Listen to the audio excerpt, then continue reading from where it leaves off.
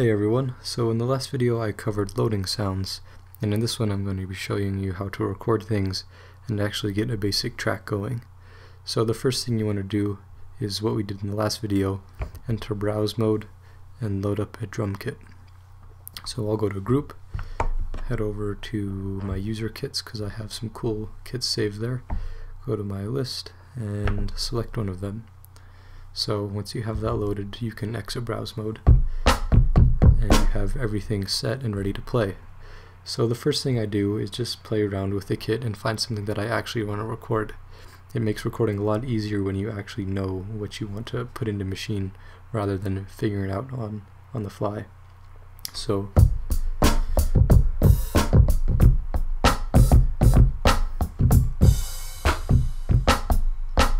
after messing around a little bit, you'll find something that you want to do, something like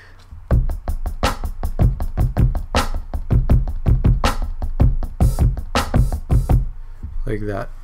So you have that in your head and you have your basic tempo set. So now what you want to do is match Maschine's tempo to the tempo in your head. So to do that, hold down shift and then you hit this tap tempo in time to what you want. Usually that's pretty good, but you want to make sure. So hold down shift and turn on the metronome by hitting play and then just starting it. So now that your metronome's going, you want to play along and see if it actually matches.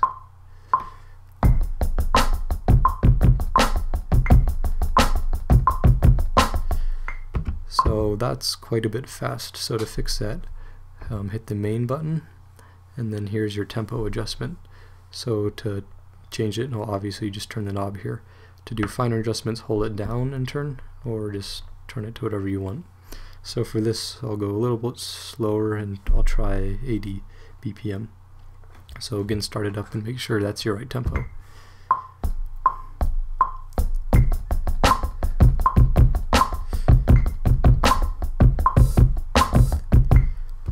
Alright, so everything sounded good. You have your kit loaded and your tempo set. The next thing that you want to do is choose a pattern and get your pattern length to what you want it. So to do that, hold down the pattern button and choose any of the pads to select a pattern 1 through 16. It makes sense to start with pattern number 1.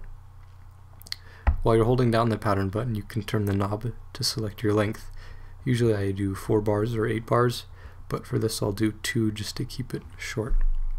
So with that, everything is set to record. You have your kit loaded, your tempo locked, your pattern set to the length you want. So when you're ready to record, you're going to hold down the shift button and the record, and that's going to give you 4 beats to count in and then start recording. So here we go.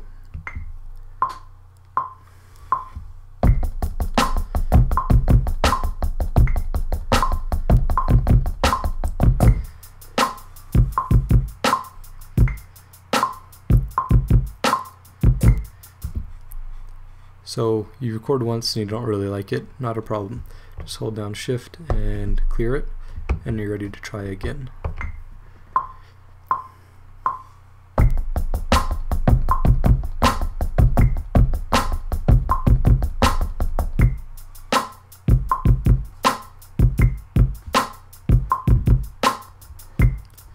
So everything is sounding good there. If you want to add anything on top, just keep the record button on and play it.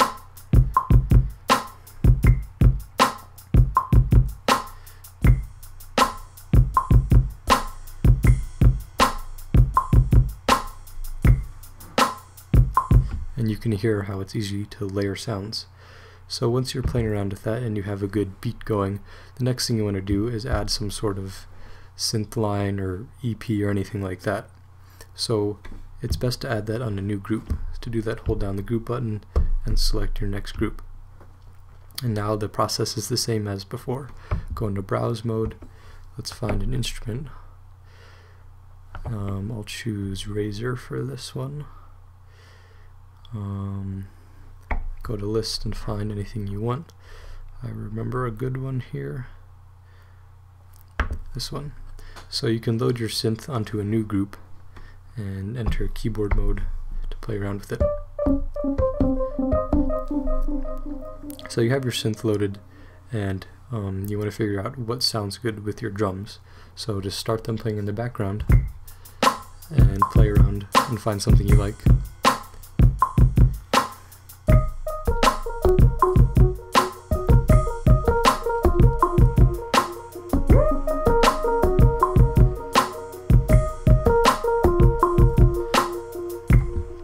So that's sounding pretty good to me. When you're ready to record, you can exit browse mode and then do the same as before. Choose another pattern, set your length, and then hit shift and record when you're ready to go.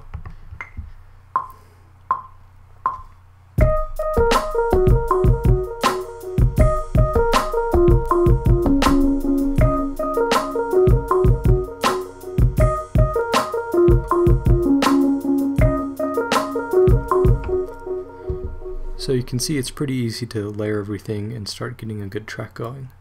I think that about covers it for this video. I don't want to go too long. In the next one I'll be showing you how to edit the material you've recorded. So quantization, moving things up and down, semitones, stuff like that. Editing, erasing stuff. Lots of interesting stuff to come. So again, as always, let me know what you think of this tutorial in the comments. I really appreciate the feedback. If it's helpful, I'm really glad. If it's not, let me know what I can fix to help out. I think that about covers it for this video, and stay tuned for the next one. Thanks everyone.